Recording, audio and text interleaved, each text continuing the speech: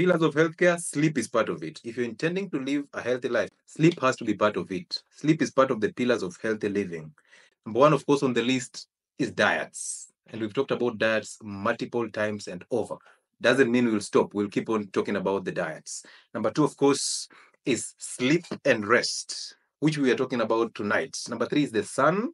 And number four is fasting. And we've talked about fasting before, right? We also talk about exercise, and we've talked about in-depth exercises that you can do to help you either lose weight or gain mass or and all that. Not gain weight and health in an unhealthy way, because I see most people taking protein supplements to just bulk. Don't target bulking. Target adding healthy weight and growing muscles, because we want you lean. We've talked about fresh air and rehydration with water and salt. Okay, those things are things that you actually are aware.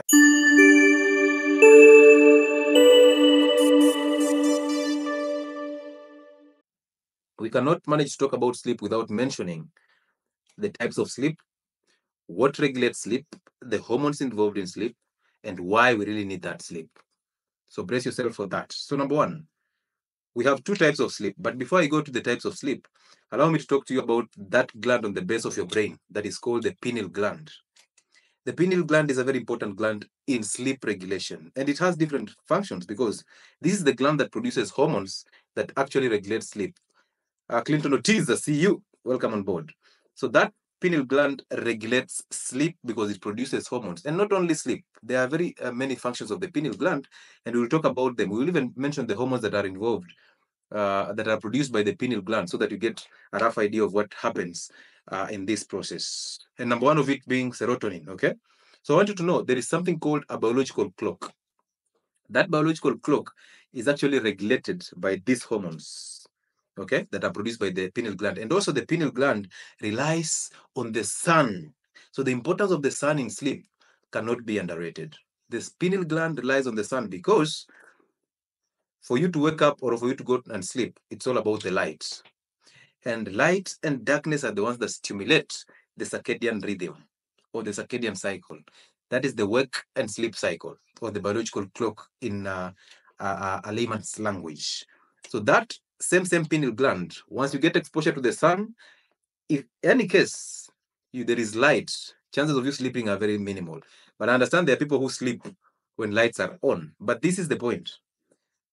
You're actually fooling the pineal gland through that light. And I've always told you, when you're going to sleep or in bed, put your phones away. Now, those of you who sleep at 8 and wake up at 4, that time, even if I'm on live and you like me so much and you enjoy my content, put your phone away and go to bed. It's that simple. Why? Because that light that is coming from the phone actually fools the pineal gland that is daytime, and then you start struggling with sleep. And remember, that biological clock just comes once and goes again. So you have to wait for another cycle. And this is the reason why you can be on TikTok live watching those that gossip until midnight. And when midnight is here, you have missed other types of sleep. We'll talk about the REM and non-REM sleep when we'll be talking about the types of sleep, and you'll understand these types of sleep come at specific hours. So therefore, if you miss that cycle, you will have to catch the next bus, which is quite unfortunate. And that means you will wake up the following day very angry, very tired, zero productivity. And you know very well, all of you have experienced this anger that comes in the morning. You don't have any motivation to do anything because you did not have enough sleep. Okay? You can easily confirm that.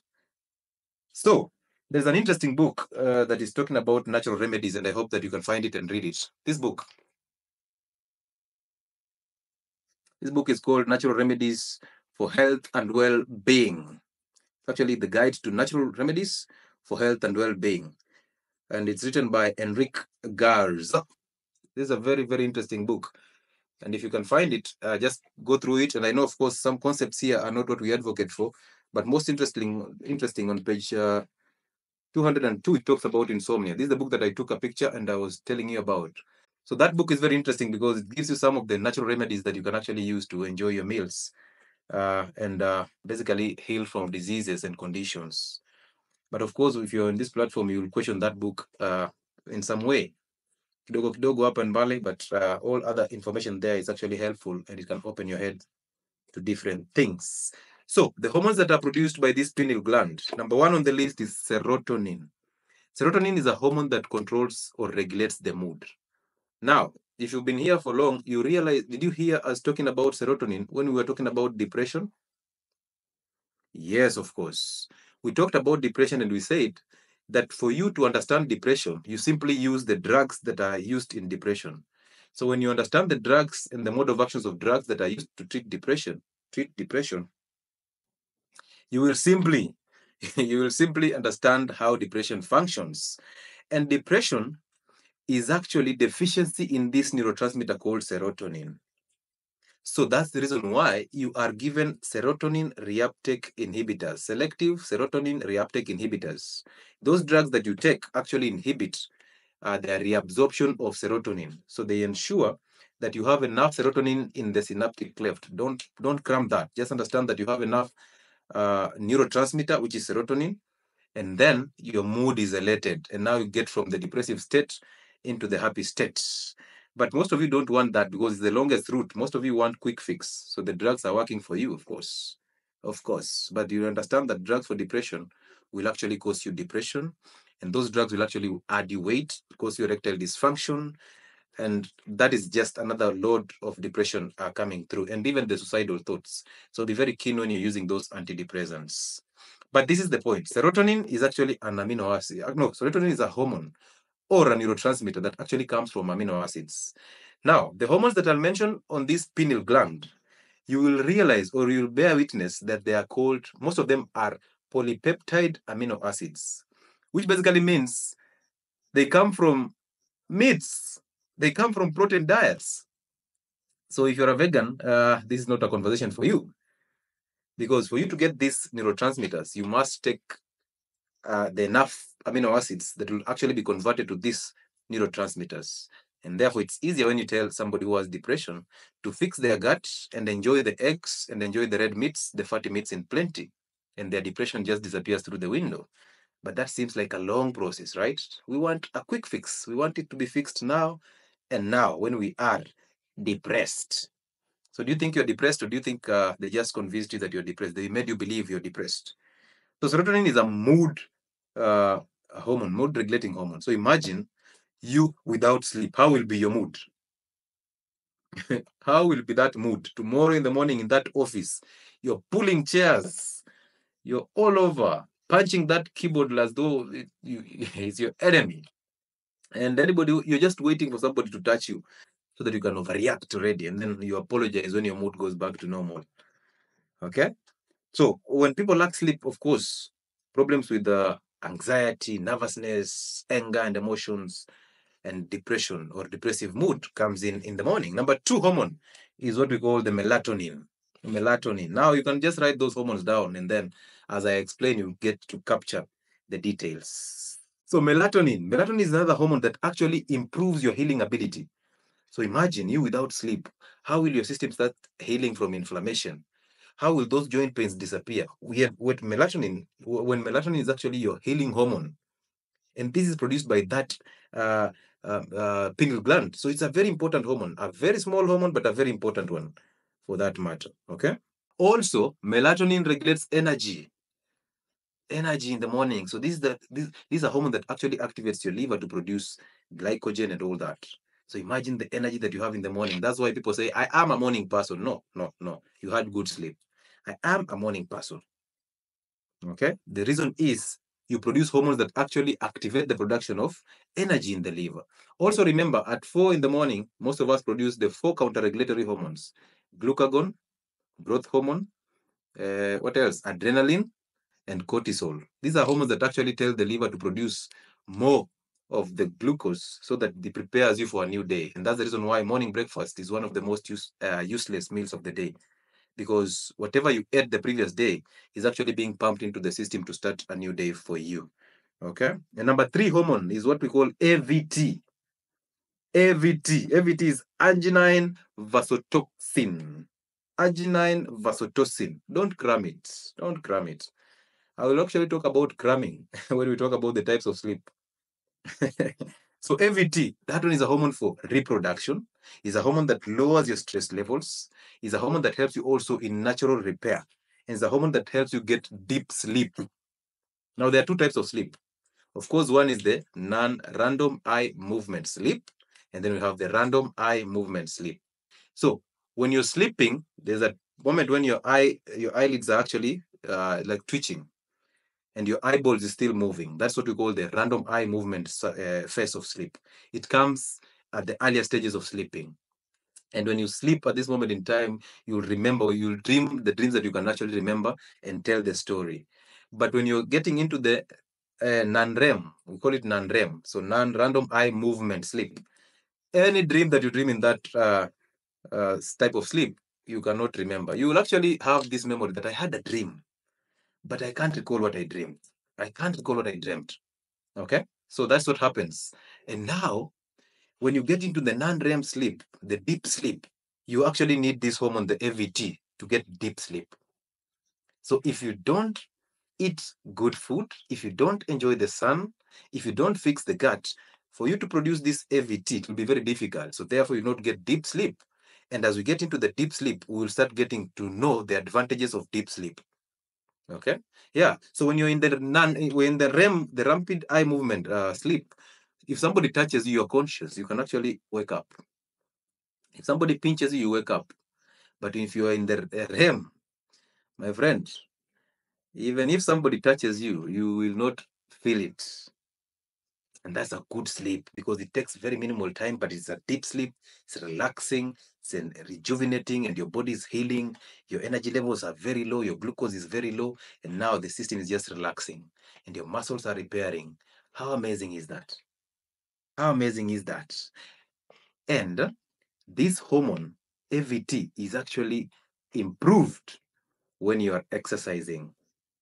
This is the reason why, after a gym session, an hour down the line, you will be very, very sleepy because you have trained, you have exhausted the muscles, you have torn the muscles and the muscle fibers, and now you need sleep to repair so that next day you can carry or lift heavier.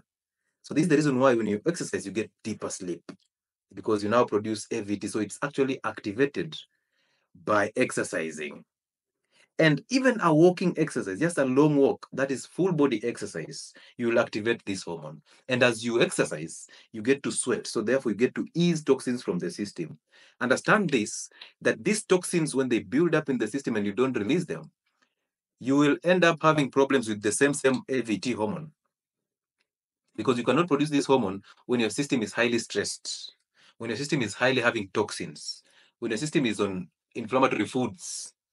So you need to exercise to burn the muscles, to burn the fat and all that, tear the muscles up, and then produce this hormone, get rest. So actually the body was designed perfectly that every time you've done an activity successfully, you need to take a rest. This is to the people who train every single day, Monday to Monday.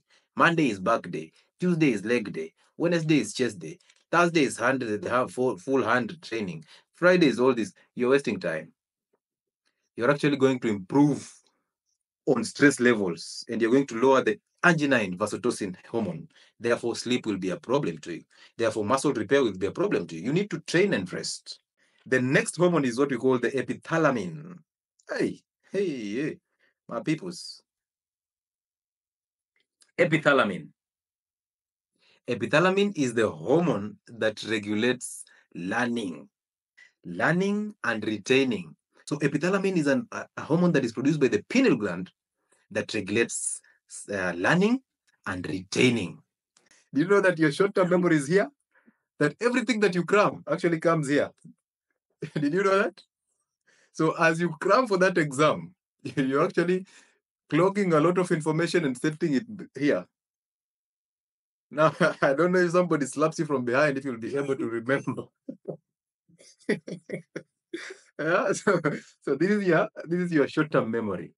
Your long-term memory is here on the top part, which is the cortex.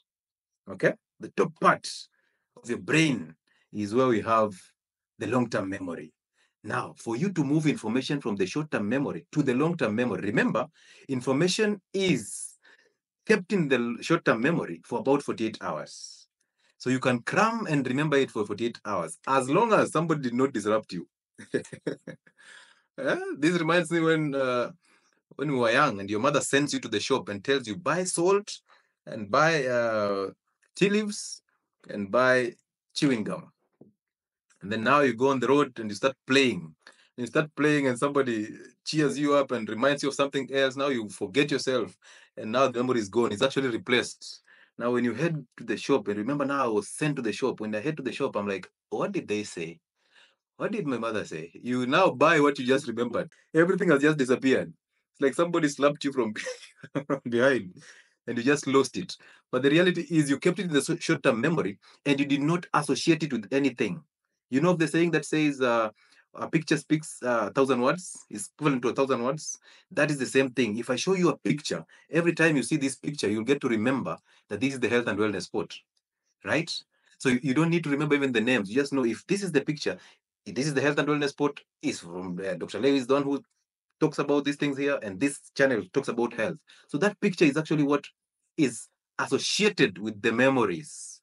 So for you to take information from the short-term memory to the long-term memory, this is for the students who keep on cramming and writing Kenyas.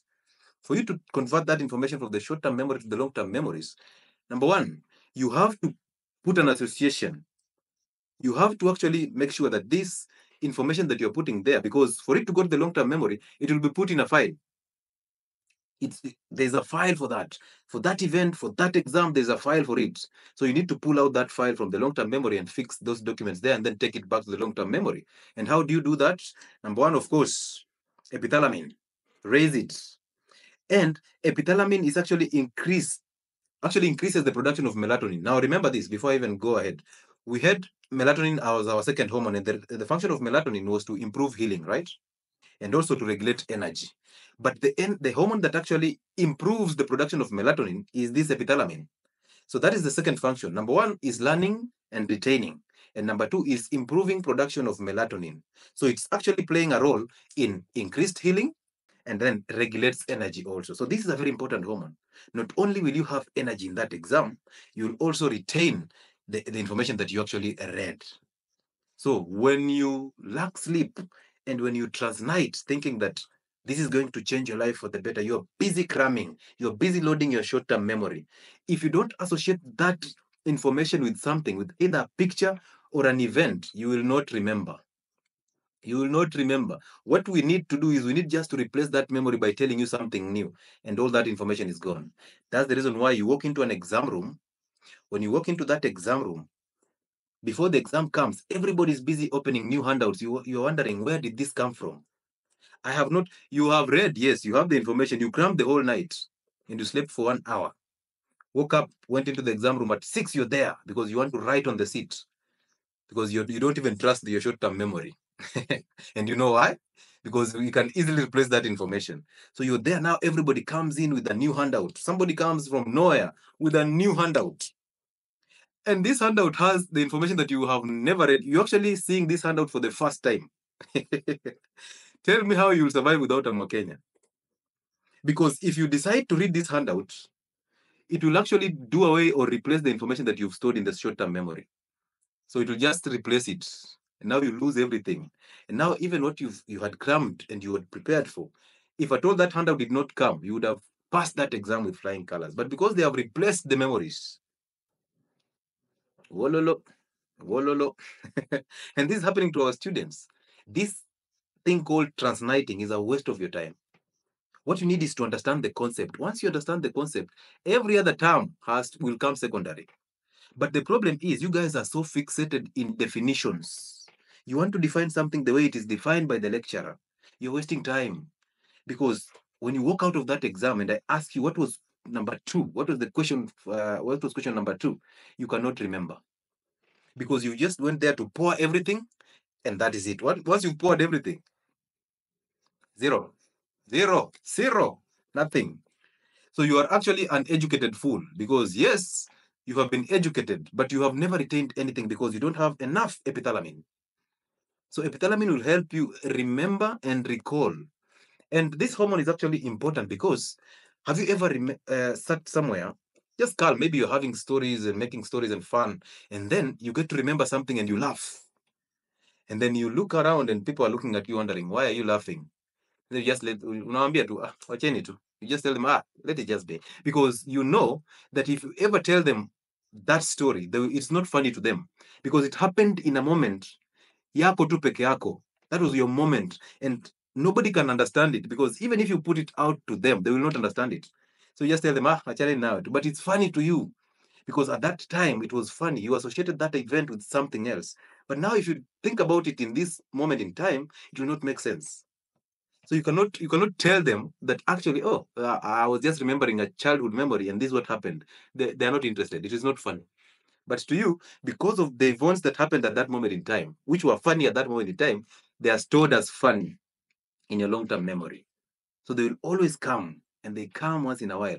And you can read, let's say people who read the Bible or the Quran, at least for the Quran, they memorize it. But those people who read the Bible, you can read the Bible and you forget about it. And then when somebody just talks about a certain topic, you can easily remember every single thing about that topic, but you can't remember which verse. Do you know that? Because you did not associate it with a memory. You need to attach something, either a picture or a memory to it for you to remember it. So when you remember that picture, every other information is released from the long-term memory. And for you to pull information from the short-term memory to the long-term memory, number one, you have to associate it with a picture or an event, which is interesting. And number two, you have to rehearse. So imagine how many times you need to cram information for you to remember it. You have to rehearse. So you have to cram and then walk again and come and cram and walk again and come and cram. By the time you're cramming the fourth time, the exam is here. And somebody came in with a new handout. You did not see it. You're just seeing it for the first time. What do you think will happen?